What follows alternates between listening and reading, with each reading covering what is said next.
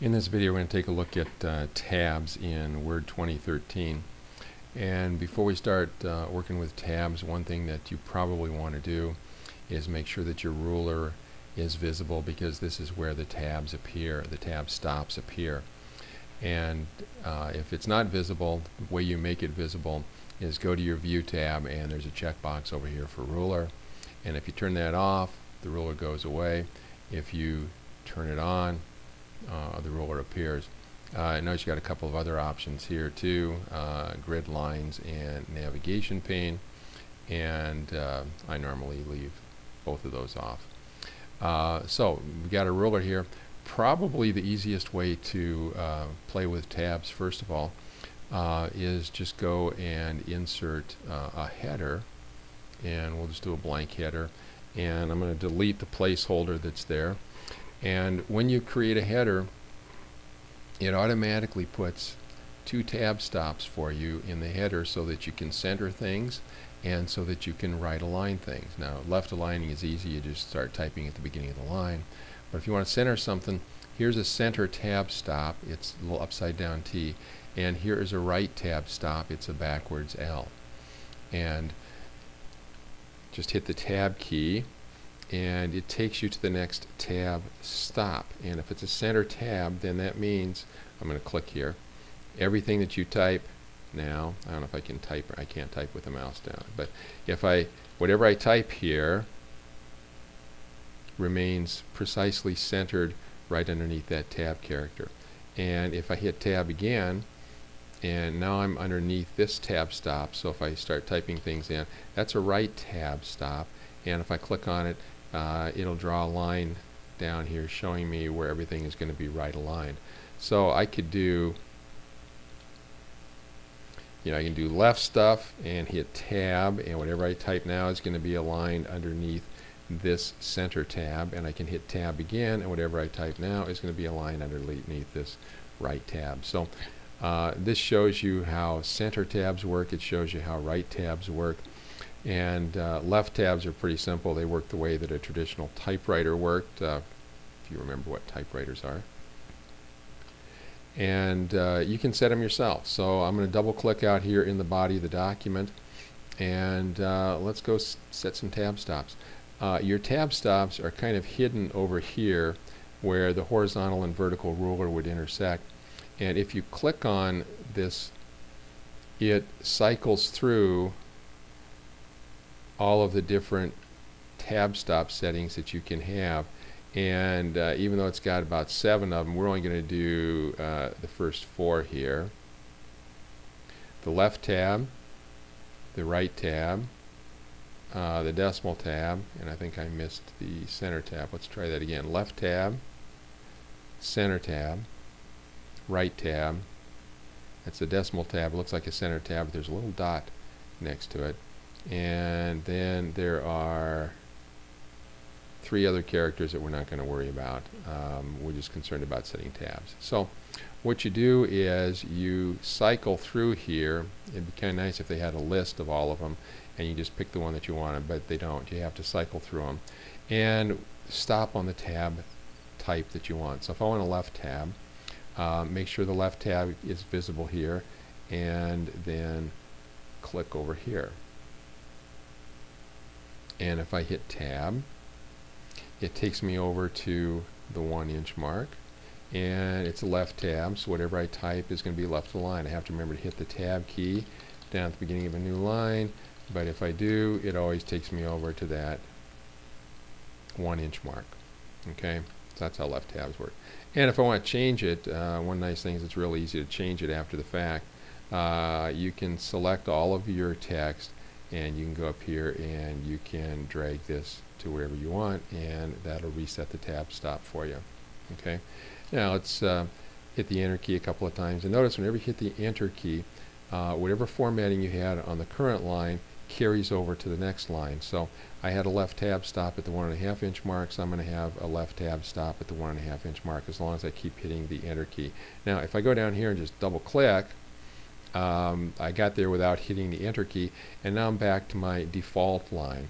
And by the way, your default line, every time you hit the tab, it takes you over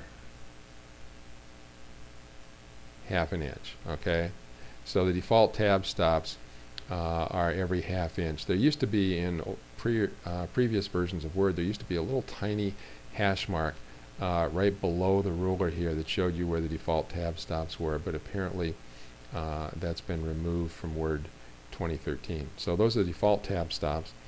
And by the way, let's go back up here, and where I had a tab stop set at the 1½ inch mark.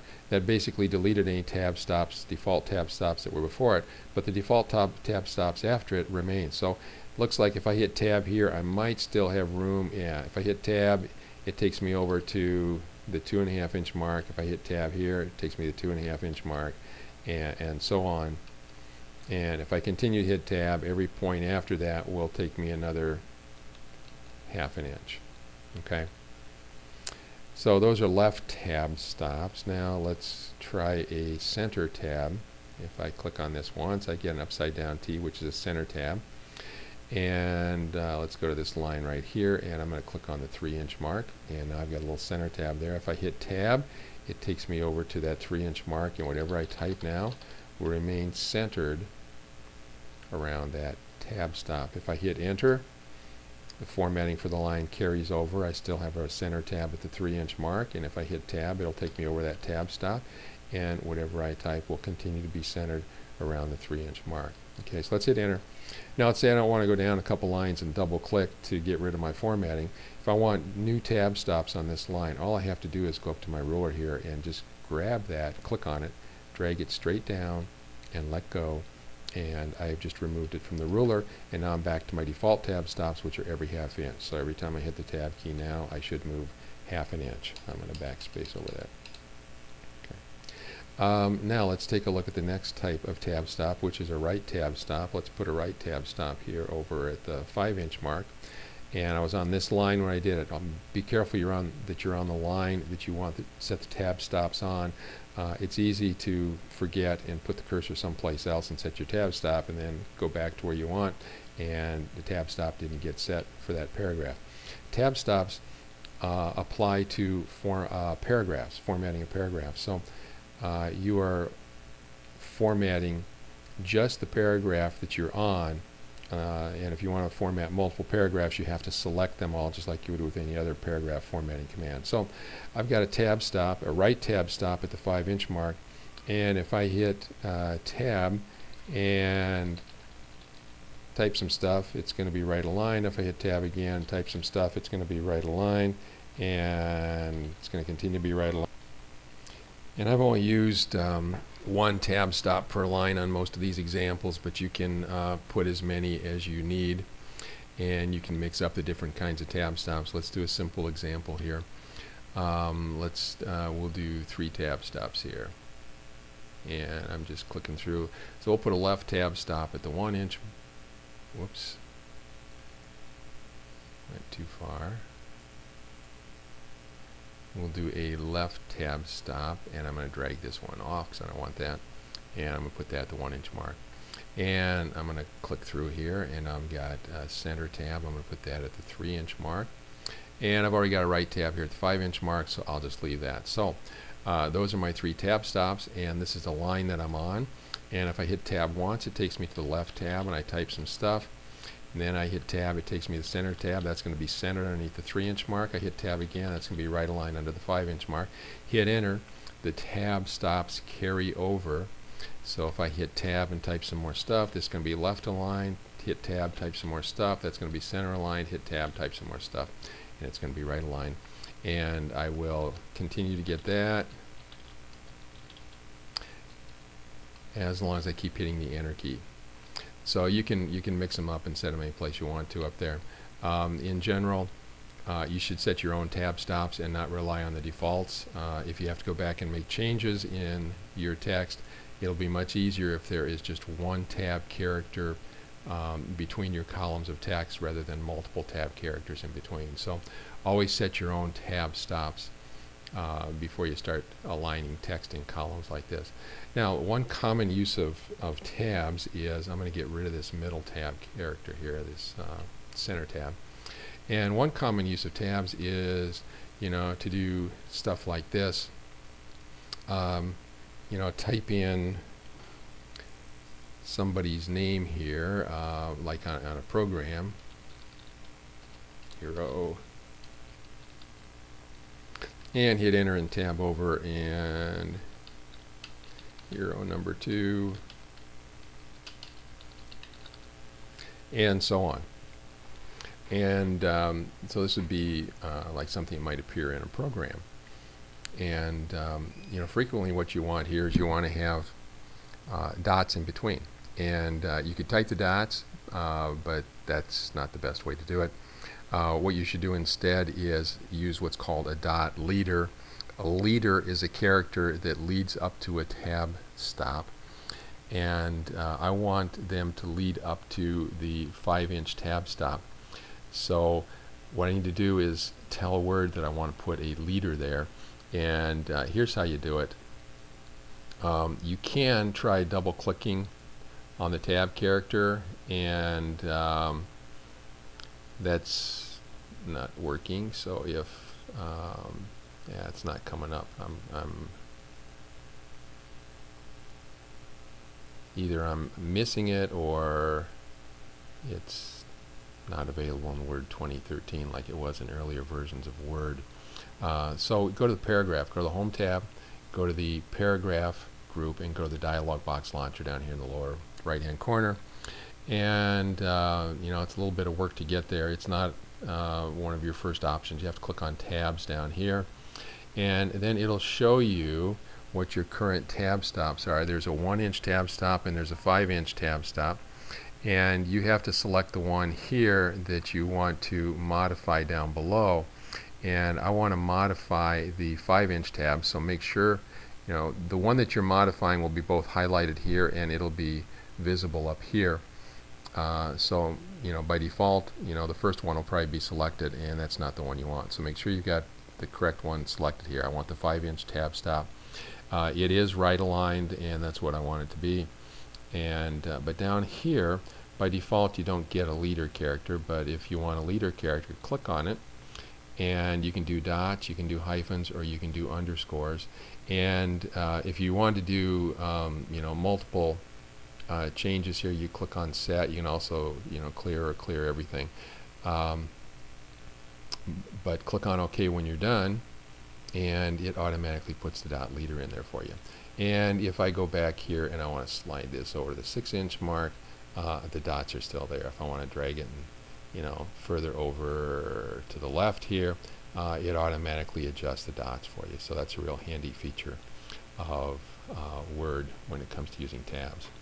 And the last type of tab we're going to take a look at is something that anybody who has ever used an old typewriter would appreciate. If you want to line up columns of numbers on an old typewriter, now let's clear the tabs here. I'm going to drag this one off, I'm going to drag this one off, and now I'm back to my default tab stops. If you want to do a column of numbers on an old typewriter, there's only one kind of tab stop on an old typewriter, and that was the left tab. So if I wanted to type in the number 12.34, what I would have to do is tab over to that spot where I wanted to line it up, and then actually backspace, and I can't backspace on here because if I backspace I will delete the tab character. So what you had to do was go over to where your decimal point was going to be. If you had 2 digits to the left of the decimal point, you'd back up twice. If you had 3 digits to the left of the decimal point, you'd back up 3 times, and so on. Then you type your decimal point, and then you'd type characters normally after that. But lining up numbers was not very much fun to do on an old typewriter that only had left tabs. So we now have decimal tabs, and I'm going to put a decimal tab here at the 2-inch mark, and a decimal tab, and then I hit the tab character already, so it's got me over the 2-inch mark. And a tab character lets you type in something, and it backs up to the left, and then when you hit the decimal point, everything after that goes to the right. And I just hit enter, and my tab stops carry over now.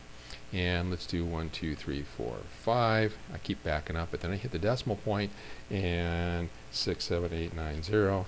They all go to the right. And no matter what I type in, Until I type the decimal point, everything gets backed up to the left, kind of like I'm doing, like I had a right tab.